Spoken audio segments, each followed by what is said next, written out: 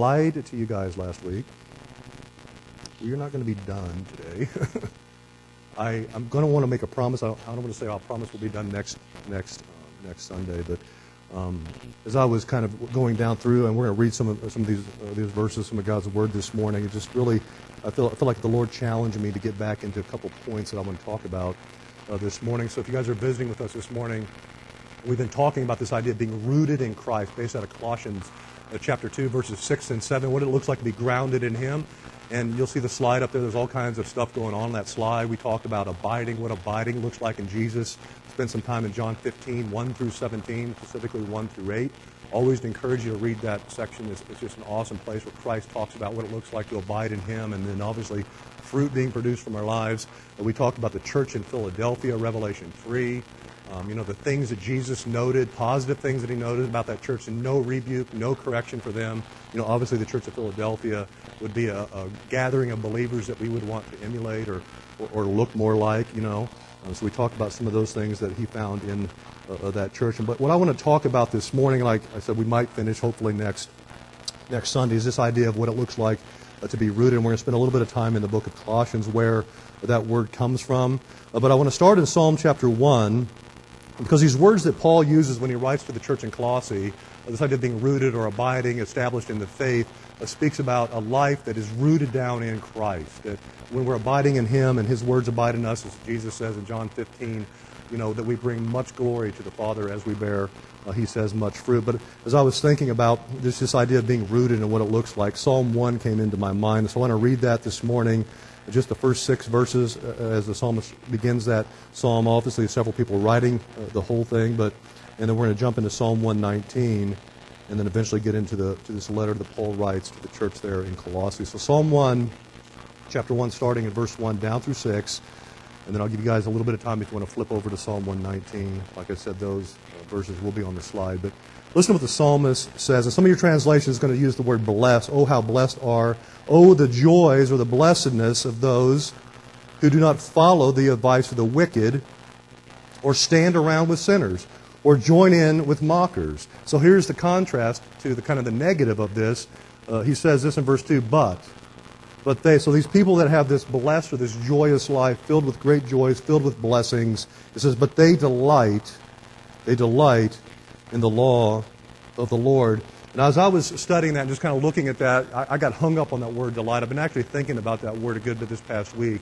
This idea of delighting in the Lord. I don't know Hebrew, so I had to go in and use some helps to figure out what that word means in the Hebrew. And as I began to study it out, and it just kind of was showing me some different things, and I believe it'll be on the screen, kind of the definition behind the word, this idea of delighting, of finding pleasure in, longing for, it's kind of the purpose of your life. You love God's Word, but they delight, they long for, they take pleasure in the law of the Lord, referring to the Word of God. This is where this delight comes from, or this life of joy, or this life of blessedness. It says meditating on God's Word day and night. And so he's going to give a description now. These folks that he's talking about, the ones of the blessed life, they are like, he's going to give something here. He's going to show us what it looks like to have the blessed life, this joyous life. They are like trees planted, the idea is planted or rooted along the riverbank, bearing fruit. We've been talking about that, John 15, bearing fruit each season. Their leaves never wither, and they prosper in all they do. But not the wicked. These are the folks that do not delight in God's Word. These are people that are outside the things of God. But not the wicked. They are like worthless chaff, scattered by the wind. They will be condemned at the time of judgment. Sinners will have no place among the godly or among the righteous. That word can be translated, for the Lord watches over the path of the godly or the righteous, but the path of the wicked leads to destruction. So we see here, as the writer opens up this psalm, where does the blessed life come from? How does this life that he talked about, the joys of those that do these things, where does that life come from? What do we hear? And so for you guys that are visiting with, I encourage dialogue. I'm going to say this probably for months. I see new faces. I encourage dialogue on Sunday mornings. I think it's the best way, one of the best ways to learn. So how do we have that joyous life, or that blessed life that's blessed of the Lord? Christ is our Savior. Now we're going to get to that, being rooted in Christ, having the blessed life when the Lord is our Savior, and He's also our Lord. Which means what? Lordship always means what, usually? Obedience. obedience to Him and His ways. What does the psalmist say here that the blessed life comes from? There, I'm glad you didn't leave that second part out. Nancy said, reading the Word and applying it. You know, we've used this term here, learning and living. That is studying, learning God's Word, and then putting it into practice. Allowing God's Word to guide our lives. We know in James 1:22 that James says this, that we can actually live in a level of deception if we just simply are hearers of the Word but not doers of the Word. He says you deceive yourself when you just simply, you'll look at the screen this morning. I look at this, I'm susceptible to it as well. Just reading and trying to put together a good Bible study or a study on Sunday morning, coming up with points. I can do it all. I can come up with points and just simply teach points and have no personal effect on my life. And what the psalmist says here is the one, like Nancy said, who reads God's Word and then puts it into practice. How do I do this? But take notice what he says. He says, meditating on it day and night. It's this idea of constant time in God's Word, spending time in God's Word. For you guys that know Clark that has been here with us a number of times, one of the things that he encourages us in is to kind of run with a word. I ran with delight this week. Where else does that word show up in the Bible? And as you begin to look at that, and this is the things that I've come across, this idea of being rooted, grounded, enjoying the blessed life from God, always comes through obedience. Putting God's Word into practice, being obedient to His Word, meditating on it. And so we don't know how to have the blessed life or the joyous life if we don't know God's Word. And that's why He instructs us to meditate on it, 20 minutes in the morning? And there's nothing wrong with that. I do devotionals too. There we go. There we go, Jim. Jim's really good at cooking pork butts. Can you say butt in church? I guess you can. I just said it, whatever. So, Jim's a great barbecuer. To marinate in God's Word, to have His Word kind of permeate in and through you. And a lot of times, and we talked about this in John chapter 5, I think, 39 and 40, where Jesus condemned the religious leaders. They knew a lot about God's Word, experts in it. But they missed Him. He says, you search the Scriptures thinking that you have eternal life in them. He's like, but the Scriptures point to me, but you refuse to come to me. So we can know God's Word, but if we're not coming to Christ, like Erica said, if I've not been born again, if I don't know Jesus, if I'm just simply going in to study God's Word just for knowledge or information instead of transformation, if I'm not being transformed, it's a pointless study. It's a pointless study. How is it that, like she said, how is it that I can simply marinate in God's Word? How can I spend time in it? The things that maybe I study out in the mornings, like as I was studying this word delight, I was thinking about it through my week. Do I really delight? Do I long for it? Do I pursue? Do I have a love for God's Word in my life? Do I have that kind of a delight? And when you do, what happens is it's always going to lead you to obedience and living a life that is what he says here is bearing fruit. He likens it to a tree that's planted, rooted down, where he's getting his nutrients. And so for me, my mind pictures that John 15, the branches abiding in the vine. When we're connected to Christ and His Word is abiding in us, we can ask the Father. He gives us the things that we want. And we couple that along with 1 John chapter 5, 14 and 15, I believe it is, when we pray according to His will. That's just how we know the will of God, by spending time in His Word, knowing how to pray. And then all of a sudden, that blessed life, that joyous life is what the psalmist is saying begins to come. So we looked at the negative in Psalm 1. Why do you think the psalmist says that those that follow the advice of the wicked, stand around with sinners, or join in with mockers, the blessed life won't come from that kind of activity? Who has ever been around some knuckleheads? That's not a biblical term, I don't think. I've been a knucklehead at times. I've been around them at times. What's Paul say? Bad company corrupts what? Good morals or good intention. Your circle matters. You'll hear me say that often. Who you kind of allow. I'm not saying we want people in our lives and we want to be in other people's lives, but those that have the greatest influence in your life, they need to be some really good people. Not just simply good, they need to know Christ. And I think the Psalm of David says in Psalm 119, I basically delight in those that love your law. My closest friends are those that love your law. That's why we gather on Sunday mornings. I call this a believer's gathering. We come here to worship Christ. We come here to get into His Word. The Bible really tells me, Paul tells me in Ephesians 4, that my responsibility is to equip the saints for the work of ministry, that we might be edified, growing together, growing numerically as well, for the works of ministry. And so it's important who you're around. And what he says here, the blessed life or this joyous life will not come if you're hanging around wicked people. People that are they're walking in their sin. They have no interest. And that's not saying, because who here knows we still sin? Because if we don't, well, what does John say in 1 John? Then we make God a liar. We still sin. His heart is, when he writes in 1 John 2, is that no one sins. But if we sin, that is, we do sin, we have a propitiation, is Christ, who is the propitiation before God. But God's heart towards us is that we don't have a practice of sin. But these folks want people that just dive head on into sin. They join in, they mock, and they whatever. And when you're around people like that, over time you become like that. Who here knows that you become kind of like the people who's closest in your life, who's closest in your life. Because Christ has done a work in all of our lives, we should be rubbing shoulders with other folks. The reason why I'm at where I'm at today is because I rubbed shoulders for a short period of time when I came to know Christ with somebody that was different than me. He delighted in the law of the Lord. And Tracy and I saw that, and we came to know Christ through his witness, and really just through the words that he had to say. So the blessed life comes through obedience or meditating day and night on the Word of God. Now Psalm 119, if you want to flip over there. We studied, not the whole psalm, that's a long psalm, 176 verses, but we studied a good part of that psalm months ago.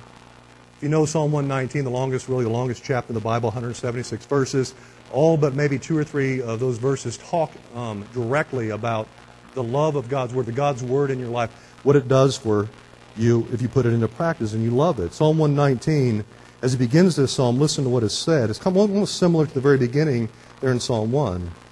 Psalm 119, starting in 1, and we'll look at 8 verses. It says, joyful. Here we go again, that word blessed. Oh, how blessed. Oh, how joyful are people of integrity. Now listen to this idea of obedience, these action words. Who follow. They follow the instructions of the Lord. Joyful, or how blessed are those who obey His laws. It's God's Word. And search for Him with all their hearts. They do not compromise with evil, and they walk the way that they live their lives only in His paths. Not our paths, but His paths. You have charged us to keep your commandments carefully. Oh, that my actions would consistently reflect your decrees. That I will not be ashamed when I compare my life with your commands. You ever just take your life and run it next to God's Word? That can be a scary thing. That can be a scary thing. But when we do that, when we begin to, and that's what the psalmist says, when we take our lives and we run them according to God's Word, what does God's Word say about how I should live my lives? When you study God's Word, I don't know that there's not a single thing that we experience or go through in life that isn't spoken about in God's Word. Everything from finances, how we deal with money, loans. Go spend some time in the Proverbs. Just relationships, jobs, husband and wife, kids to parents to kids. There's so much that God's Word says in there. And when we line our lives up and we're obedient to it, what happens is that joyful life that the psalmist here says in Psalm 119:1 comes, the blessed life, because now we're walking in integrity. We're following, we're obeying the things of the Lord when we compare our lives against God's Word. Verse 7 says, as I learn your righteous regulations. So there's this idea of growing in God's grace. Peter, when he concludes his letter in 2 Peter 3:18, says to grow in the grace and the knowledge of Christ. The things that I know today are completely different than the things that I knew 20 years ago, or 15 years ago, or 10 years ago. One of the problems that, I've talked about this, is when I came to know Christ, March of 1998, I had an anger issue. I had issues with anger.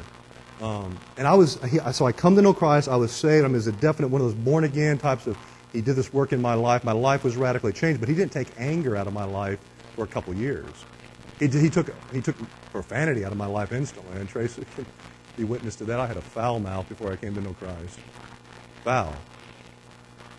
But He didn't take anger. And so as I begin to grow, and this idea of as I learn your righteous regulations, I spent time in God's Word, and I began to look at this idea of anger because I didn't like it. And so what I would do is I would write on index cards verses about anger, and I put them in my pockets. And as I've, who knows when you get angry, it kind of starts here.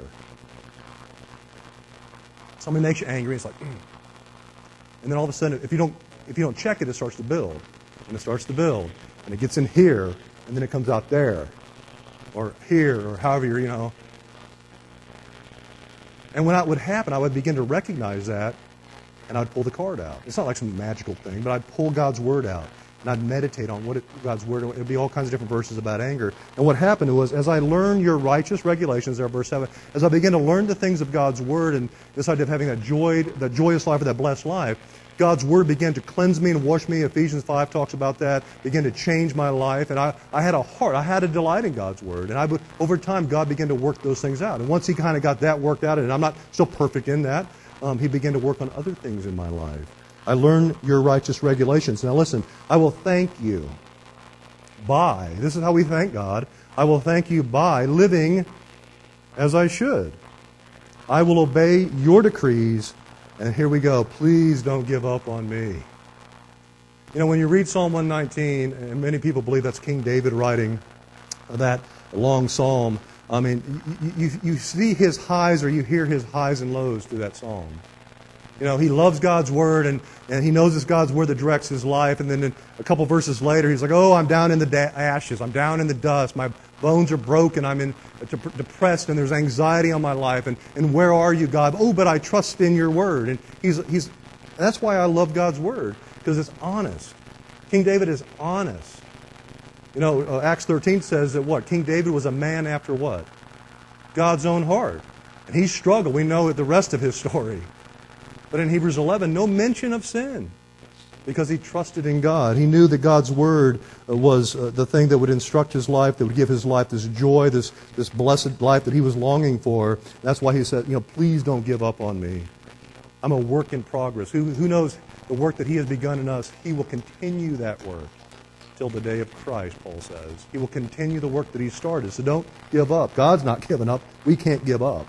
And we're going to eventually talk about perseverance as the fifth point next Sunday, persevering all the way to the end. So I wanted to start with Psalm chapter 1, looking at a couple verses, and Psalm 119, just this love. And we're going to talk briefly this morning about the love that we should have for the Word of God. So Colossians chapter 1, so if you got your finger there, flip over to Colossians. Like I said, these will be on the screen as well. We've spent some time in this Rooted series looking at this letter that Paul wrote to this church that he did not know. He did not know this church personally, but he still had a love for the church universal. We sit here blessed this morning to have this letter. Colossians chapter 1. What I want to do is, for me, I went through all 4 chapters, and I looked at the highlights. For me, things, and the whole letter's great. Just read all 4 chapters. But the things that really, for time's sake, stuck out to me, we're going to look in each chapter. As I've talked about here, as we've been talking this Rooted series, if I've made a reference to this letter that he wrote to the folks there in Colossae, I don't think that there's another letter, or at least a written defense that we have in God's Word, than this letter that he writes to this church in defense of who Jesus is. Hebrews is pretty good. Talks about Jesus being our high priest and who Christ is. And you read Hebrews 1, the supremacy of Jesus. But here Paul really specifically addresses this church, and many believe that because a lot of heresy was creeping in to their midst, a lot of different false teachings. People were presenting a different Jesus. They were saying some things about Jesus and then adding their own little swing about him. And you can see that in Colossians chapters 1 and 2. Now he gives more practical advice in the last 2 chapters of how we're to live. The same thing he does in Ephesians. But I don't think there's a better written defense that we have right here as the Apostle Paul is writing to this church and for us today about who Jesus is. Who here knows that trusting and believing in, following the right Jesus is vitally important? Who here knows that there's also a lot of Jesuses that are spoken about in churches that may not be the right Jesus? The right Jesus. If you want to know who Christ is, spend some time in the Gospels. Spend some time, obviously, reading through these letters. But we have to know who Christ, who the real Jesus is, because Jesus warned us about it. Paul warns us about it. Peter warns us about it. Jude warns us about it. That we're to defend the faith. There are going to be people that are going to present a different Jesus to you. Paul, when he writes to the churches, a region of churches in Galatia, the book of Galatians, he does the same thing. I can't believe you guys have moved so quick from the gospel, believing something other that's crazy. And so we see this defense that he has, this idea of being rooted in the right Jesus, abiding with the right Jesus. So Colossians chapter 1, starting in verse 4, we're going to look at 4 and 6 and 9 and 10 out of chapter 1. So he addresses his church, and this is what he says. He says, "We heard of your faith." So Paul's writing from a distance about these Christians in this town of Colossae. They heard about their faith in Christ Jesus and your love for all the saints, because of the hope which is laid up for you in heaven, of which you heard before in the word of the truth of the gospel, which has come to you. So he's making a reference to them when they initially came to know Jesus Christ. And if you study Acts, you'll know that in Acts 19, when Paul was ministering in the church in Ephesus, in Acts 19:10 specifically, that the word of the Lord rang forth from the church there in Ephesus to all of, it says, Asians. Most likely, the believers here in this town, that's where their faith came from folks that we don't really know that took the message of Christ, the gospel of Christ, into this city. So it has come to you, as it has also in all the world, and is bringing forth fruit, as it is also among you since the day you heard and knew the grace of God in truth. Now verse 9, "For this reason we also, since the day we heard it, do not cease to pray for you and to ask that you may be filled with the knowledge of His will," God's will, "in all wisdom and spiritual understanding, that you may walk worthy of the Lord, fully pleasing Him, being fruitful in every good work and increasing in the knowledge of God." And so we hear Paul's heart to these folks that are in this town of Colossae, this church, with this letter, that his heart towards them is that they were going to be walking worthy of the Lord, pleasing Him, producing fruit in their lives. Remember, how does that fruit come? How do we produce fruit in our lives? Abiding in Christ. Abiding in Jesus. You know, sometimes when you think of fruit, and I think Nancy brought this up a couple of years ago, good night, my memory's not that good, a couple of Sundays ago. When you think of fruit, many times you think of reproducing into people, lives. And you kind of hear that here in Colossians chapter 1, that he considered, at some level, the folks that were in this church his fruit. So if you go back to Acts 19, you see him ministering in Ephesus. He was there for almost 3 years, ministering the Word of God to them. We know that in Acts 20 that he called the elders there, talking about just staying true to Christ, watching out for their ministry and watching out for the flock there. And so the Word of the Lord went forth there, and his heart for them was that they would produce more fruit. And we're going to talk more about this next Sunday, because last Sunday we talked about the fruit of righteousness, the fruit of holiness that should be in our lives. But also, as you study the Scripture, what was the last command that Jesus gave before He went back to be with the Father? The very last command that He gave. Go.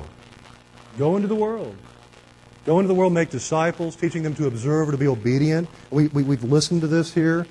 Psalm 119, "As I learn your righteous regulations." We're to go and to teach people the things of the Word of God. We're to take the gospel to them. If you look at Mark 16, go into all the world and preach the gospel. Preach the good news to all creation. Those that believe the gospel and are baptized will be saved.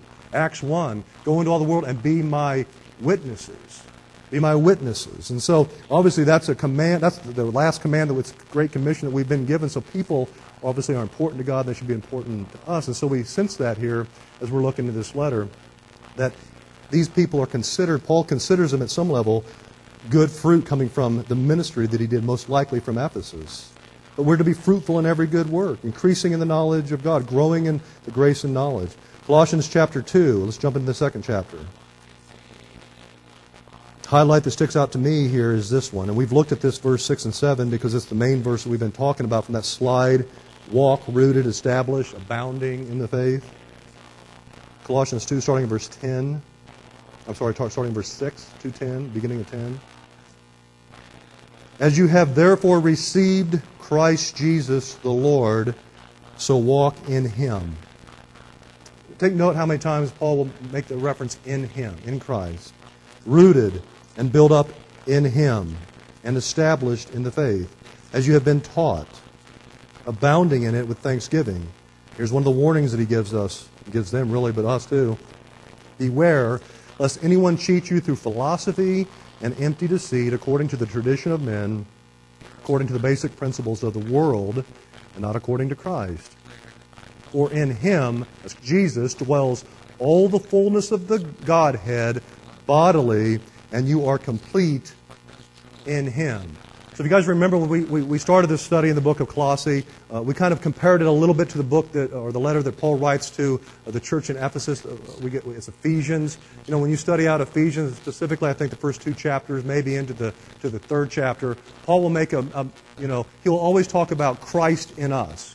And what does it look like that Christ is living in our lives? You know, there's all kinds of things he talked about inheriting things, the blessed life in Ephesians. In the book that he writes here, that we have here is Colossians, he talks about us in Christ, being in Christ. What does it look like to actually be in him, in the vine, established in the faith, rooted down in Christ, walking in Christ, established this idea of a foundation in Christ. And it all comes by way of what? Being taught God's Word. You know, you guys know, I think from the very, very beginning of it, since I've been here, that's really all I got. I don't have a lot of opinions or funny stories, and sometimes I'll use silly things, but I don't have nothing but God's Word. I am completely convinced, sold out for the teaching of the Word of God, really verse by verse, chapter by chapter. That's the best way within context to teach God's Word. But you'll always see God's Word. Very rarely do you see any other things that I'll put there on the screen. It's God's Word has the power to do these things that we're talking about as we're being taught, abounding in it with thanksgiving. And the more that we know God's Word, the more, or at least the ability we'll have to recognize these people that Paul warns us against, false teachers. People that present a different Jesus. You remember, I think I've used this quote before, Charles Spurgeon said that discernment isn't the difference between right and wrong. Discernment is the difference between right and what? Almost right. We can pick wrong out. Just go, that's 100%. You see counterfeit, you see false, you know instantly, if you know just a little bit of God's Word, you know a little bit about who Jesus is. Somebody comes presenting something to you, but the one that is the most dangerous, it comes with about a 75% truth. And the rest is just simply watered down. And I've joked about this before. It's not really a joke for the person drinking it. How does a wife kill her husband in the morning with coffee? 1 teaspoon of antifreeze at a time. I mean, that's what I think I've heard people do. They drop a teaspoon of antifreeze in the coffee. You can't detect it. You drink it down, and it starts doing crazy things to your kidneys. That's what false teachers do. They give you a little bit of antifreeze along with the coffee. And it tastes like decent coffee. But when you know real coffee, you'll detect it. You should be able to detect it. And that's what we have here in God's Word. What is it about who Christ is? What does it look like to be rooted? What does it look like to really know the Jesus of Scripture? Know the Jesus that God speaks about. Rooted and built up in him, Christ. Colossians chapter 3, highlight out of this chapter.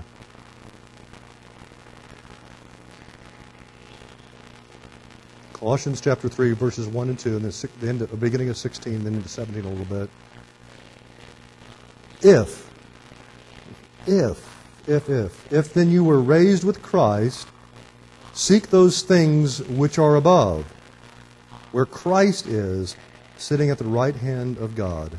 Set your mind on things above, not on things on the earth. What happens when you set your mind on the things of the earth? Or your focus becomes the things of the earth primarily. I saw a hand motion over there. I think I know what the hand motion meant. You're given over to them. Is that what it meant? Yeah, there we go. Another one. Left field. You go off in left field. Did I call on you, or did you have a question? Okay.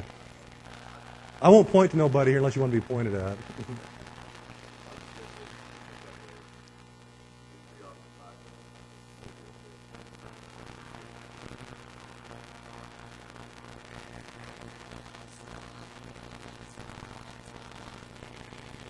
Yeah, when we think about these things, actually I wrote something on Facebook this morning. I was doing my own little study. It had nothing to do with this morning, just my own personal study.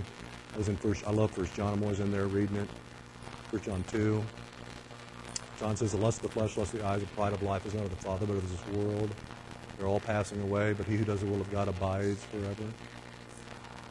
The lust of the flesh, the lust of the eyes, the very things in Genesis 3, if you read them out, the very play game, or the gameplay that playbook the devil, Satan, had whenever he was tempting Christ and he went off into the desert.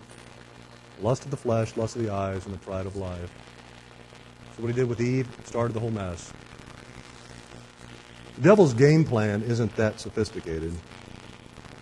I'm not saying he's nobody to toy with if you're not in Christ. The lust of the flesh, the lust of the eyes, and the pride of life will do more damage to your walk than anything else. When you're pursuing after the things of the world, like you go off into left field. When we keep our mind focused on the things above, when we keep it says set your mind on those things, the things that will last. Where your treasure is, there is your heart also. Where do you store your treasures at? If your focus is here, if your focus is acute, my mom used to always say that you never see a U-Haul in the back of a hearse. You're not taking nothing out of here. Everybody else is going to get your stuff. It doesn't matter. Investment, retirement plans, money, homes, furniture, cars. When you check out, it doesn't go with you. But what does go with us, or what we follow, are those things that we store up. Jesus said that in the Sermon on the Mount. Those things that we store up into heaven, where moth and rust cannot destroy, where thief can't break in to steal.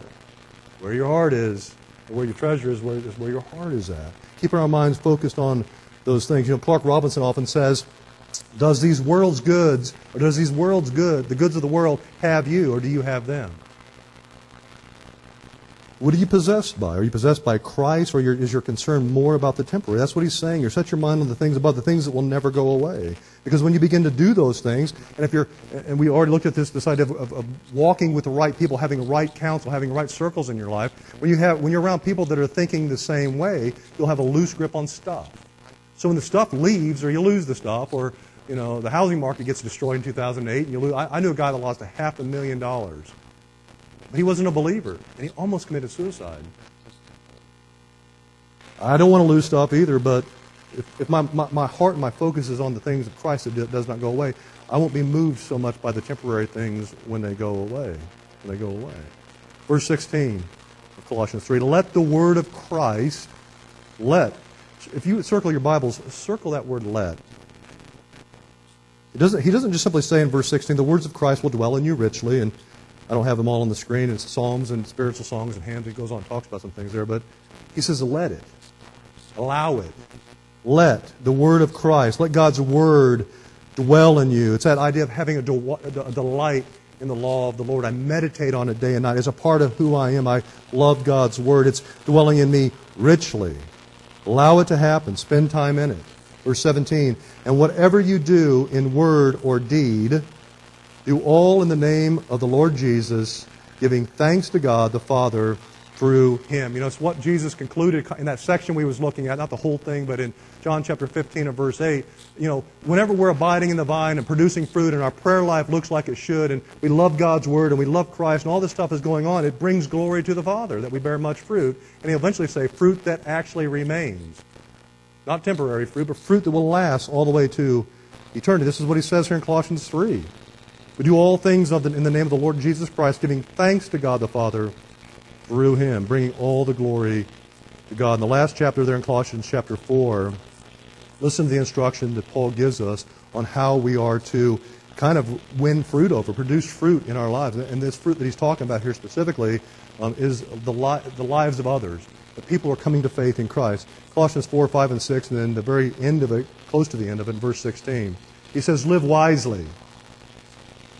Live wisely among those who are not believers, and make the most of every opportunity. Let your conversation be gracious and attractive so that you will have, or let your conversation be seasoned with salt. Some of the translations will say, gracious and attractive so that you will have the right response. Not just simply a response to everyone, but the correct one, the right response. We've looked at this verse, 1 Peter 3:15, at length here. Sanctify Christ as Lord of your lives. And when they look at your life, they see the things that you're about. Not stress-free, not anxiety-free, not, you're honest in your real with them, but you have a real walk with Christ. And so when the crazy times come, when the storms come, you're grounded on Christ. It's the last thing Jesus teaches in the Sermon on the Mount. You go nowhere. They begin to see those things in your life. What does it say? When we've sanctified Christ as Lord of our lives, and they ask you for a response, or they ask you for a defense, for the hope that you have, always be ready to give it in gentleness and respect. meekness, talking to them about the things of Christ. That's what Paul says here. Let your response be right for everyone. Make the most of every opportunity. Be gracious so that it's attractive. So that it's attractive. And he kind of brings this letter to a close there in verse 16. It says, and you have read this letter. After you've read this letter, pass it on to the church at I don't know if it got to Laodicea, to be honest with you. Who knows the story of Laodicea? Revelation 3. They may have been a very healthy church at some point, but it says, pass it on to the church in Laodicea so they can read it too, and you should read the letter I wrote to them. And so there's an unknown letter, and Paul wrote a lot of letters. This one here has just been inspired by God's Holy Spirit, the Colossians. There was a letter that Paul wrote to the church in Laodicea, and so the instruction was for them to have that letter read to them. We don't know nothing about the letter. It's interesting, he says to pass it on to the church of Laodicea. Like I said, if we understand the book of Colossians, we know that Paul is making a written defense of the preeminence, the importance of Christ. Who knows what the rebuke was for the church of Laodicea? It had a couple, actually, but some tough words Jesus had to say. You remember? You make me, what? Want to sick. Jesus looks at the church, he's just like, you need to get that, You make me sick. You make me sick. You think you got everything, that's what he says, I'm just going to paraphrase. You think you got everything going on. You know, you think you're rich. You think you need nothing. You think you could do it all without me. You don't even know me. Jesus is, remember that's the one where he's knocking, asking for entrance? He's on the outside of that church. He says, you need to get my counsel. You need to buy from me. You need to have salve to open your eyes to see the truth. Did this letter get there? I don't know. I know this letter was written about 3 decades prior to the letter or the book of Revelation was written. Maybe the church in Laodicea was a decent church. The one thing that I'm going to jump into 2 points and then we're going to end. The one thing I want to note is I was kind of just considering verse 16. Read the letter I wrote to them. Well, we don't have the church. We don't have that letter. We don't have a Laodicea or whatever that letter would be called. As I was thinking about that, I was like, what benefit? I mean, God knowing all things and the Holy Spirit inspiring, Paul and Peter and Jude and others to write, James. What's up with this letter? Why was it a letter that was to be encouraged to be read in the church? As I was thinking about, you guys know I like Charles Spurgeon. Charles Spurgeon one time said, visit many good books, but live in the Bible. And when Paul writes to Timothy in 2 Timothy chapter 4, he's given all kinds of instructions, and he tells Timothy, you know what, to bring the books and the parchments, especially the parchments is what he says. Many believe that I believe the parchments he's referring to God's Word. Maybe it was sections of Isaiah. I don't know what it was. But he says the books are just extra writing. It could be commentary by great rabbis. I don't know. And so there's nothing wrong with, who here likes to read books other than the Bible? And it's okay to raise your hand. I have reading lists. I have books I read right now. I like to read R.A. Torrey. I read a lot of older writers. I'm reading John MacArthur right now on truth. There's nothing wrong with reading other books. But the problem happens sometimes within Christianity, Christian circles, is that we turn Charles Spurgeon's quote around and we live in books and only visit the Bible. He says, visit many good, and I'm sure he used his words carefully. He says good books, not good books. Visit many good books, he says, but live in the Bible. When we live in the Bible, know God's Word, then we have something to guard ourselves when we read uninspired writing. Beneficial writing, but uninspired writing. I have, over the course of many years, have put away a lot of authors. I put away a lot of authors who, over time, begin to change important major theology thoughts. I can't read that guy no more. I'm not going to read it. John MacArthur at some point might go south. I don't know. I hope not. I think he won't. But read many a good book. That's what I see here. There's this idea of reading the Bible. So I want to spend just a couple minutes in these 2 points. This idea of being rooted, Colossians 2, 6, and 7. And we've already hit these 2 points, more at length, I think, when we were talking about the abiding, John 15. We're going to look at 2 things, God's Word and the preeminence of Jesus Christ. Remember, that was what Jesus commended the church in Philadelphia for.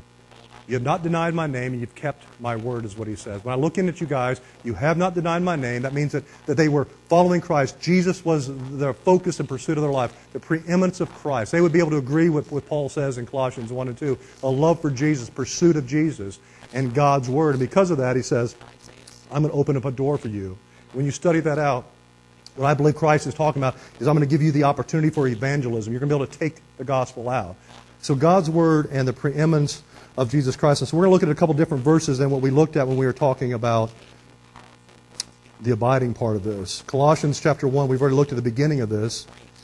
A couple places here in Colossians. Because of the hope which is laid up for you in heaven, of which you heard before in the word of truth of the gospel. That's God's word.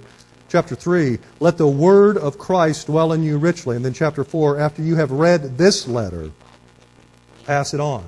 The importance of God's word, the importance of having that delight in God's word. If you want to have that life that is full of joy, that is a blessed life, you have to meditate that God's word is a part of you. And Peter says it this way in 1 Peter chapter 1 and verse 23, the importance of God's word and what it does. He says, since you have been born again, John 3:3 and 3:7, you must be born again, Jesus says, to enter heaven. Since you have been born again, not of perishable seed, but of imperishable, through the living and abiding word of God. You see, when we delight, when we long for God's word, when we meditate on it day and night, we're like that tree that is planted next to the riverbank, producing fruit, a blessed life, when we love God's word. Number 2, the preeminence of Christ. To be rooted, you have to have that idea. Christ is the focus and the greatest pursuit of my life.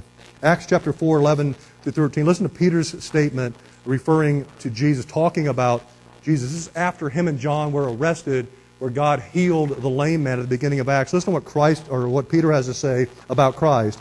For Jesus is the one referred to in the Scriptures when it says, the stone that you builders rejected has now become the cornerstone. Colossians 2. That's what we are being built up on, that foundation of Christ. He is the cornerstone. There is salvation in no one else. There is salvation. You cannot be saved. You're not going to be en route to heaven outside of Christ. A walking, born-again relationship with Jesus is what Peter is saying. God has given no other name under heaven by which we must be saved. No other name, no other system, no other religion, no other way. That kind of talking one day probably will get me arrested. There's no other way. I didn't make it up. Don't kill the messenger. That's why I tell people, don't kill them. Just telling you what it says. And I believe it, and I know the power that it has. The members of the council were amazed, it says, when they saw the boldness of Peter and John, for they could see that they were ordinary men with no special training in the Scriptures. They also recognized them as men who had been with Jesus. If someone's going to accuse you of anything in this life, let that be the accusation. Don't like what Erica's doing, but yeah, she's been with Jesus. Amen. I'm glad. That was to them they were making an accusation. They were almost poking fun. You could tell that these people had been with that guy. Caused all kinds of... We killed him. But what I see here is a positive. There's going to be I don't have it on my notes, but there's a Tozer quote. I don't know if you guys read it up there. The thing that's closest to your heart is what you talk about. And if God is closest to your heart, you'll talk about Him. What are you known for when you speak? Is God closest? See, we see this. Christ was closest to Peter's heart. This is what he spoke about. We know the rest of the story of this chapter is he went out speaking more boldly the Word of God, the things about Christ. Didn't care that he was threatened after that arrest. 1 Corinthians chapter 2 and verse 2, listen to Paul's statement about Jesus when he writes to the church in Corinth. For I decided to know nothing among you except Jesus Christ and Him crucified. Greatest pursuit of Paul's life. And we've looked at this section in length. Philippians chapter 3, 8, in the beginning of 9, and then 10. Listen to what Paul has to say about his greatest pursuit in life. Yes, everything else is worthless when compared with the infinite value of knowing Christ Jesus my Lord. For His sake I have discarded everything else, counting it all as garbage or as dung, so that I could gain Christ and become one with Him. Verse 10, I want to know Christ and experience the mighty power that raised Him from the dead. I want to suffer with Him, sharing in His death. What was Paul's greatest pursuit? Christ. I want to know Christ. What do you think that word know means? There we go. Who here know? Well, I'll just speak for myself. For the first some 30 years of my life, I knew some things about Jesus. My father was a preacher before he passed. My mother, godly woman. I've shared the story 1,000 times. Went to church my whole life. Went to youth group my whole life. Could tell you all kinds of Jesus stories. Had all kinds of Bibles. Actually, it's a joke in our life, in our family. When I went to Korea in the Army, I wasn't a believer then, but I knew some things about Jesus. So what I did is I went to the local bookstore and bought a Bible and had my name inscribed or whatever, engraved there in gold letters, thinking that if I took a engraved Bible with John M. Bartlett on the front to Korea, that life was going to go well for me. I knew enough. You think that Bible ever got opened in the year that I was stationed in Korea? That thing was a dust collector. I didn't care. I knew things about Jesus. I could tell, if you asked me stories, I could tell you some stories because I spent time in church. My dad, when he was alive, was huge on the... remember those little ceramic loaves of bread on the kitchen table? You popped the thing up and you had little Bible verses that you pulled out. He died when I was 5. But my mom would say, even then, like the Bartletts for breakfast, I had to pull it and memorize it. Then I had to recite it to him the next morning for breakfast. And I had to get another card. My dad had a love for God's Word. And I read that and memorized it, but with just head knowledge. See, what Paul says here is that this infant value of knowing Christ, what James said, it's an intimate, personal relationship. It's an abiding. I'm remaining. I'm connected. I really want to know Him. When I open my Bible, it's like what she was saying. God's Word, it marinates me. As God's Word just does that in my life. It's Paul's greatest pursuit. God's Word and Christ, the focus of Christ. I can promise you, if you approach that the way that God will bless that, you'll be rooted in Christ. And when the storms of life come and whatever comes in life, you won't be moved. Next Sunday, we're going to finish up the last 3 points because I want to talk about the Holy Spirit. A lot of churches don't like to talk about Him. They think He's some weird force, or I don't know what they've defined Him as. My encouragement would simply be this. I put this out a couple Sundays ago. Between now and next Sunday, I strongly encourage you to read John chapters 14 through 16. John chapter 14 through 16. He starts that at the beginning of chapter 14, in my Father's house for many, he kind of talks about that. Then he begins to talk about the work of the Holy Spirit, what the Spirit does. Obviously, John 15 that we went over is within that section, but I would encourage, there's just 3 chapters. Spend some time in them. Then we're going to talk about the 4th point, bearing fruit. We've already talked about the fruit of righteousness, the fruit of holiness, walking in Galatians 5, the fruit of the Spirit, love, joy, peace, patience, self-control, all that list. But we're going to talk more about the fruit of people. The importance of affecting and impacting the lives of people. And then the last point that we'll end on next Sunday is going to be perseverance.